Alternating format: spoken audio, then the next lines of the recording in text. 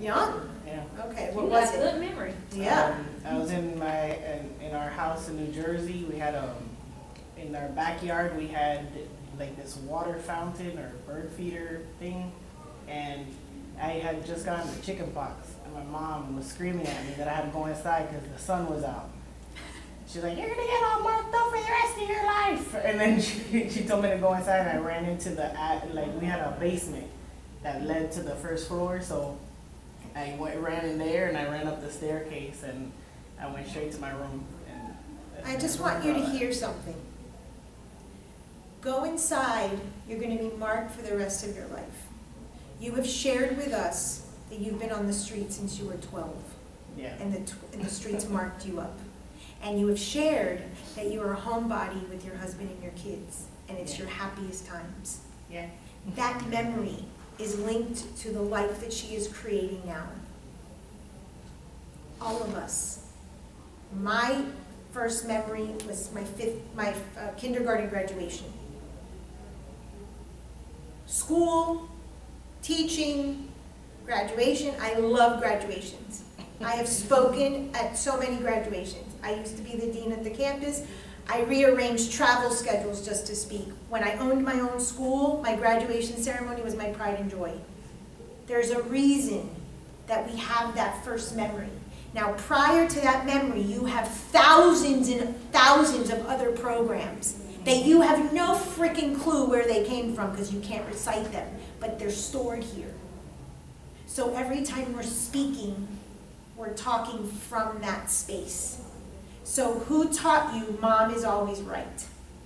Or what was it that was taught in the house? I guess she, because whenever I didn't listen to her, within that same day, same week, it's like, damn it, if I would have did this, what she asked, this wouldn't have happened. See? Program. Mom is always right. When you hear a client speak from a program, which we saw in 1 minute, she spoke a minimum of 5. Ask them, where'd you learn that? Who taught you? And phrase it for them like that. Who taught you mom was always right? Oh, I learned something else too. My bad. Okay, remember I told you when you asked us the question, that's when I first found out. It took me 23 years to find out I was born, what I said? That I didn't know I was born on a Sunday? What I said I didn't know? Oh, where I was born. Remember I had to look up the place? Okay, it took me 23 years to learn that. It also took me 23 years to learn my mama was in foster care when she had me. Remember, I always knew she didn't know about me or my brother. Right, but and you said that mom let the guy go up. No, I said grandma, not mom. Right, her mom. Yes. Right. What you say, mom? Oh, okay. Her mom, right. Valid. Oh, but I always thought she learned about both of us at the hospital, but she didn't. She learned about my brother when she was with my auntie. My auntie was pregnant, so she was going with her sister to go to the hospital, and then she found out she was pregnant. Once again, she fainted. With me, I was like, what I asked her? I said, oh, I finally found out I was born on a Sunday, and I said something else. I forgot what I asked her, this memory of mine. But she was like, yeah, I was in foster care with this lady. All I know is I fainted and I woke up. It's like, what happened? I'm in a hospital. You was in foster care? Wait a minute, something not adding up. Now, don't you think that's going to impact her origin story? Whether you knew it or not, it's still impacted. Yeah, because I know all of them they had a little rough life. Because my mama them didn't always get along with my grandma. And it was like I was always on my grandma's side. Because I didn't quite understand what was going on. But it's like the older I get, it's like, grandma, I'm going to need you to like, right now she unblocked. She can't call me. Oh, yeah. You were doing groceries and letting her stop at her friend's house. Yeah. And taking you away from study time. Oh, I remember. I listen to you guys. I'm in the job of listening. Okay? So, I want you to listen to your clients because they're going to give you programming and you're going to be able to say to them, where did you learn that? Who taught you that value? Is that a belief that you learned from religion? Is that a belief you learned from fill in the blank? Do you see that these 3 words can help you phrase questions over and over and over again? Okay, I want you to take out a sheet of paper. This is going to be instant. The first thing you think of, do not think twice. You don't have to rip it out, you're going to keep it. But I need you to just write the first thing that comes to mind. Okay, everybody has a piece of paper? Okay. What vegetable do you most resemble? Quick, first thing.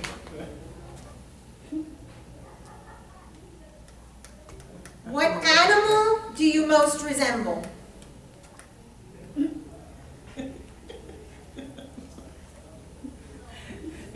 These are the first things. So. It's the first thing. What thing do you most resemble? Thing. Any object. I don't even know what to put. First thing that comes to mind. That's the thing that was in my mind. Hold on. Let it surface. It's coming from the subconscious. Now, everyone got the 3? Now, I want you to look at the 3, and I want you to make a value statement around it. Oh, I keep thinking about it fast one. There's no wrong or right. The subconscious is always right. The subconscious has no age. If you learn something at 3 weeks old, and you're 33, you're still with that learned behavior. Or that judgment, because you overheard your parents at 3 weeks old arguing about, money problems. Your subconscious has no age. And I need you to learn this. Your subconscious is always in the present moment. Everything you're creating in the present moment, at this moment, is being created from your subconscious at this moment, even though you might have learned that at 13. What value statement can you make from those 3 answers? A belief you have, a judgment you have, a value statement. These 3 things? Yes. I don't know what the heck to write on that. Just come up with a comment, a judgment, a value statement, a belief. It could be about yourself, it could be about other people. Just whatever comes. I don't know, but Whatever comes to mind. No, you no, see, I'm I'm trying, perfect. That's exactly what I want you to do. It's like stream of consciousness. Your client is talking intentionally, but they don't know it. We are always sending messages of what we want to say, what we want to attract. We don't know it. No, When we stop to think, that's when we get messed up, because we censor the truth. I don't want you to censor the truth. I want to see what you come up with. One sentence about the 3. Oh. One value about the 3. I put words next to them. No, make a sentence or make... Okay, I'll give you an example. I got one. Wait, before you. Okay. I got my second one was dog. Okay, what was your vegetable? Corn. Corn? Dog? Okay. Car. I don't eat vegetables. Car. And car. Okay, what? And this was about you. You resemble corn. Look how she said, I don't eat vegetables. I didn't ask her to eat herself. I asked her what vegetable she most resembled. And she went to... Something I eat. I didn't think about... Oh, what Right, I don't you eat went to vegetables. something that you ate. Dog is what she most resembles as an animal, and car is the thing. Vegetable, only thing she eats. Why do you resemble a dog? For what I put loving friend that don't let you down. Okay. And why'd you put a car? I guess that's, you said the first thing that come to mind. That's what came to mind. What value statement is there around a car? What judgment, what belief, what value? It's gonna get me where I need to be. That's Okay. why did I know you were gonna say that? I actually said that in my head right before you said it. What can you see about Tanisha here? What themes? Don't be afraid. Come on. Wait, but that ain't What what I was that? have. That she's reliable? Oh, Okay, thank you. I'll write it, and I'm going to question it. What else? There are values. Yeah. Just like she spoke for 1 minute and we heard programs, you can see programs here. She's a loving friend. Okay. She's picky. Because she tries to act like she's not. Picky.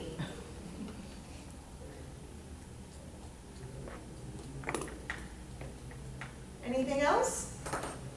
Would you write for your value statement? About yourself. I just had myself. Yeah, the values around the 3 things. I did. You just put the things I put on the board? Yeah, but for Oh. corn, I got bright and sweet. Bright and sweet, okay. To the point. So, what else? That adds something. Okay, I'm gonna say bright and sweet. These are values.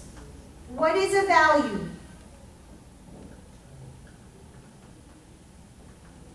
You have got to know your value statements and you have got to know your client's value statements. And then I'm going to tie it in with this. And I'm going to give you a homework, especially if you're in a couple.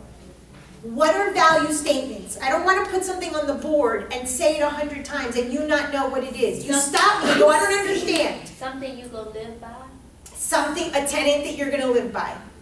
It's an important thing. It might be a non-negotiable. It's a program that you were taught is super important. Who taught you reliability was important? What is the value around being reliable? It's great. Just people around me, period. Because ever since I was young, I was always told I'm reliable. So I didn't. I was always told I'm reliable.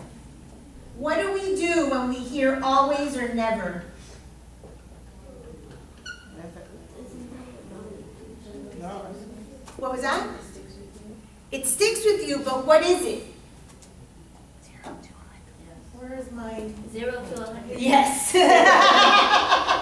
Did someone steal my posters? Where's 0 to 100? That's her. Here it is. Always reliable. If Tanisha is always reliable, 100, what else is she? 0. Not reliable. Which she isn't right now for your grandma. So is this client going to judge herself based on her reliability or her non-reliability? Yes. I do, because I don't feel like I'm reliable. I said, Of course you don't. And you're Reliable proving to yourself others, not right myself. by not taking your grandmother to the store and blocking her and telling her, no, we're not stopping at, Shayna's house. She blocked, so I can't tell her no. Okay? When you're taught always or never, you are going to beat yourself up in that part of your life over and over and over again. It is a value statement that you have. Can you imagine if she's in a relationship with someone and that person is not reliable? Do you think that might be a point of contention in their relationship? Yeah. She asked do the dishes, if she asked pick up dog food, and the person 5 out of 10 times doesn't do it, she's going to lose her shit. Why? Because she's reliable. She will do it. Why can't? That's not what you said earlier about soulmate. Yeah. But that's 0 to 100 because she's gonna think of a time when she didn't do something that someone told her Right. So She he's was not- mirroring so her, exactly, and she's beating I herself got you back, up. You're right, I didn't say that, but I will. So that's a value statement right there. I get the last word, I have to be right, and that means 0 to 100 that she doesn't get the last word. She doesn't get to be right. And we know, in her case, her mom. I'm the same way. Okay, so right there you saw another value statement. We're constantly, law of attraction, coming out, coming out. So she will attract someone who is not reliable. Or her car cannot be reliable. Because she's not allowed all of the time to be reliable. Because she was told, I'm always reliable. And the only way that the subconscious has to rewrite that is doing it the complete opposite. So when you're not reliable, what do you do to yourself? How do you punish yourself for not being reliable? It depends. Like, because I feel I'm only not reliable to myself. Like, Okay, so you take it personally on you. yeah, because when it's for other people, I complain, but yet I'm still doing it. But when it's for myself, Excellent. I'm the opposite. I let myself down, not others. Excellent. Did you see the question that I asked her? When you're not reliable, what happens? What do? How do you beat yourself up? I said that with conviction. I didn't ask the client to tell me whether or not she thought she was reliable. You want to speak to a client in affirmation. Tell me about a time when you were not reliable. The client has already told you that they're not reliable, and that is somewhere where they beat themselves up. Don't be afraid. You don't have to ask permission to the client to tell them something that they just told you. If you're listening closely, you're going to hear that she doesn't feel she's reliable. My job as an investigator is to find out where, and she said it. I'm reliable for others, I'm not reliable for myself. So Tanisha's inner child, her little girl, step 2, what don't you like about person, place, or thing? Is your inner child saying what you don't like about yourself is that she's not reliable to herself. Where do you self-betray and not become reliable? Give me a time, a situation, an example. I'm not reliable to myself.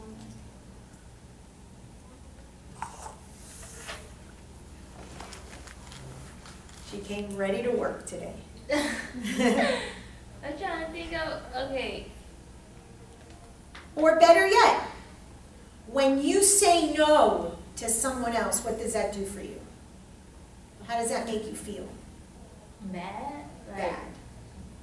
not a good feeling. Right. So Depending she's on blocking what's her going on. grandmother so that she has a mechanism in which to put herself first.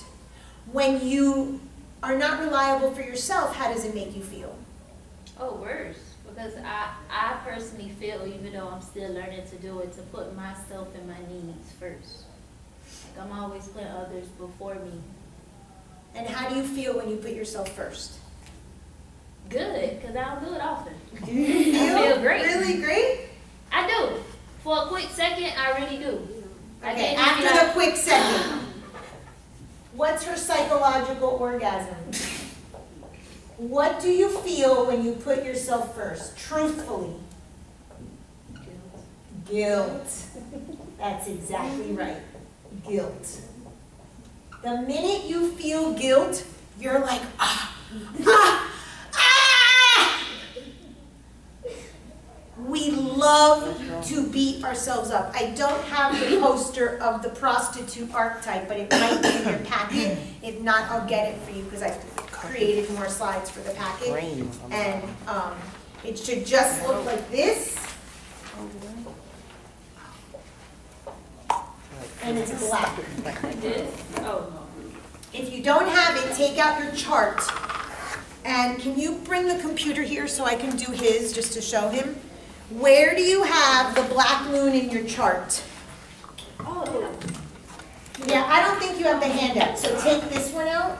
Black moon, That this? black moon is right here. Yes, that is your psychological orgasm. Really? Okay, What the heck is that? What is that? Yeah. Oh, I found mine. I want to know What what is, that means. yeah. In the I chart, wonder- where you have the black moon is where you punish yourself Hey, that's my birthday. You got my birthday? No, it don't. and get off. Oh, it does. Of course it's your birthday, that's you. Oh. The date, time, Oh and my place You you're know, it says your born. name on this, That's right you here. on This a is all piece your of paper. information. That's you. This Yeah, whole but thing. like on the thingy. What do you mean? Oh, the black moon. Right, that's yours. That's where you have guilt. Is it in the 11th house? Yes. Okay, the 11th house is the house of groups of people.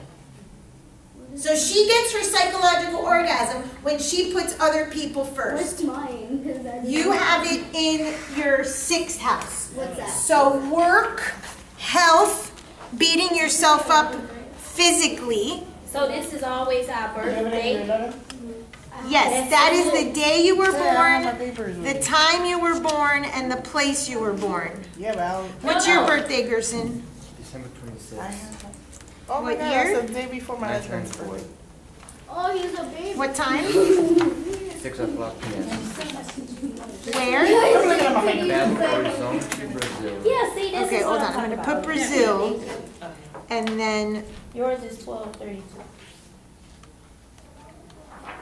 okay, what's it called? Yeah, but Belo Horizonte. I'm looking at this number. This B-E-L-O. number matches my birth. Oh. Literally. oh.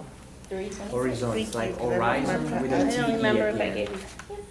I don't know about this. Oh yeah, yeah, I have this. I think. I don't. It's that Okay. I put them on in a thing now. So I'll print this for you. Yours is in the 1st house, so is mine. But you know what? That's your We body. talked That about means you it. beat up yourself Remember physically. That you. But look, exactly. What I was Where talking you about- have the We black talked about moon it. is a place that you were taught to self-loathe, to hate yourself, to feel guilty, to feel bad. You have the chart of the houses. Take it out and cross-reference. That's why I give you this stuff. Houses. Okay, I gave you one, and it had all the houses.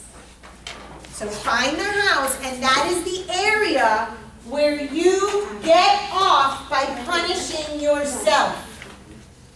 That's where you're, oh my God, the worse I behave in that area, the better. I have it like Gerson in the 1st house. I am my worst enemy. I beat myself up, I don't take care of my body. No wonder I have cancer, people. Because the cancer was my way of asking me subconsciously, my inner child was saying, hey, can you take care of your body now? It could also be your personality. What the? But mine literally matches my birthday. Yours matches. What? Mine is the 4th house. It has to be the 4th house. Home, private life, Your roots, home. heritage, Hey, I don't family, have that. psychological foundation, subconscious patterns. Marcia's has to be the 4th house. Because you were kicked out. And you want to know the story of the black moon? You want to know the myth? Okay, if you know the myth, you know what you're living. Okay, and then you layer the sign. The black moon, her name is Lilith, and she was the first wife of Adam before Eve. And she always wanted to be on top when they had sex. She was dominant. And Adam was pissed. He would beg her, please Lilith, let me be on top. And she would say, no, I'm dominant. The prostitute. It's where you want to be in charge, and you're going to beat yourself up because you're being in charge, because you don't have permission subconsciously. Okay? And so one day Adam says, I'm going to go tell on you to God. And she's like, you're such a pussy. Go, tell on me. God says, Adam, bring Lilith over. Lilith comes and is like, what do you want, God? Fuck you. This is where you tell fuck you to God, and you have to punish yourself. Why? Because it's your original sin. I taught you that the other day. The original sin is where you wanted to experience your life. That's this. She wants to experience through sex, and she has a very sexual connotation. If you have a black moon in the 8th house, it's usually a very sexual house. If you have it in the 5th house, it could be that you have a lot of partners. You like sex, but you're open about it. It's fine. So God says, Lilith, if you don't let Adam be on top, I'm going to send you into exile. She's like, I don't care. Send me to exile. So he sends her to exile, and every day she births 10,000 children. Okay? And at night, what do you think she does with them at night? Kill them. She eats them. Oh. Oh my God, what the heck? What? No, that's fine. That's absolutely fine. Yeah, that's more like So- Greek mythology. That's that all of the mythology, if you understand the mythology, you're going to understand your psyche, because those are the gods. So this is one of your gods. This is the gods that the dominatrix. This is the god that wants to make you in charge. This is the god that likes sex. This is the god that, and people, and I've had many clients like that. Anyone have it in the 5th house? I have a gold. No, not the gold moon, the black moon. This one. She's in the 6th house. Okay, anyone have it in the 5th house? The 5th house black moon can mean that you have abortions or miscarriages. You eat your children. They're never able to have fruition. So we're putting together the pieces. Tanisha was told she's reliable. The black moon doesn't want to be reliable. The black moon wants to do what she wants, when she wants, and tell you, fuck off, Grandma. So she has it in a house that is the house of community. So I'm going to do everything for everybody else, but really behind the scenes, I'm saying, fuck you, fuck you, fuck you. So then she gets guilt for feeling bad, goes 0 to 100, and her whole drama of her life is around this guilt. Guilt is what I call a placeholder emotion. This is a Francisism. Guilt. Placeholder emotion. What is it holding the place of? Okay, happiness and freedom, yes. That's not what I'm looking for, but No, absolutely. it's whatever you're feeling guilty of. The true feeling. She doesn't fucking want to take her grandmother. Screw her grandmother. Let her mother get an Uber or call one of the other kids in the family. That's the true feeling. It holds the place of what you're truly feeling. But why when you say it, don't it supposed to make you feel better? But, It made her feel worse. and this is the key, is not socially acceptable.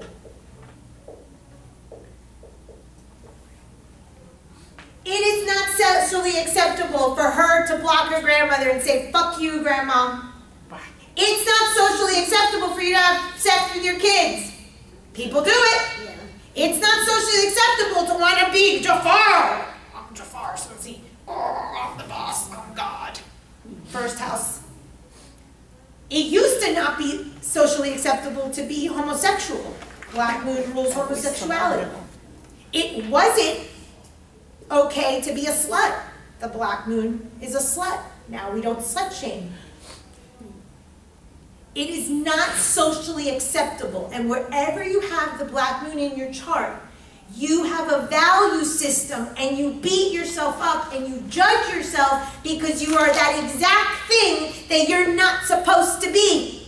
So she's not reliable. Whether it's to her grandmother or to herself, somewhere the client let me know that she is not reliable. And you can get a client to answer 3 questions that have nothing to do with their situation, and you can have a whole session.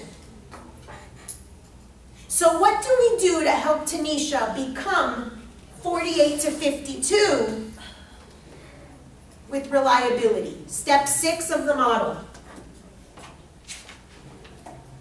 What's step 6? What do we have them write? Oh, And actually step 4 first. Oh, your rules? Yeah, the rules, but before the rules, we need her to define reliable. I want you to define reliable in measurable terms.